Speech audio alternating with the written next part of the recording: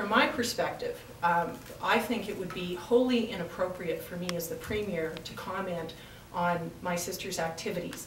That doesn't mean that I don't have confidence in my sister, but it also means that I have a tremendous amount of confidence in the systems that should look into exactly these sorts of allegations, whether or not they involve my sister. And that is the Office of the Chief Electoral Officer and the work that the Independent Judicial Inquiry is doing.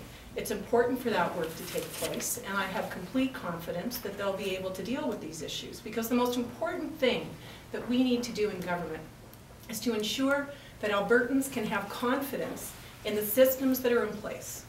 And that's what we've done in the past 7 months, and that's what we'll continue to do. I don't think that anything I've heard in the last 3 days, or where I've heard them, should lead anyone to conclude that anything that's said could or could not be an accurate depiction. The point is that we have systems in place to determine whether or not this stuff is accurate.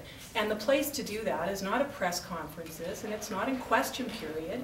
It's through the independent processes that are in place to ensure that the facts can be determined and an outcome can be achieved. And I'll tell you, when I was Justice Minister and I was asked these sorts of questions, when it had nothing to do with people that I might be related to, I had exactly the same comment. We've got to have confidence in these institutions, and it's entirely appropriate for people to ask the questions, and it's entirely appropriate for the institutions to deal with this. I cannot expect that Albertans would want me as the Premier of the province to stand here at a podium and start defending my sister, or for that matter, criticizing my sister. That's why we have systems in place.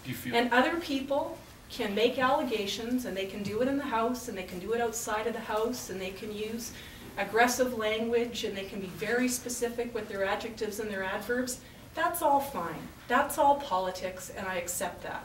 But in terms of determining what happened and what the outcome of that should be, we have to respect the processes, and that's what I'm going to do.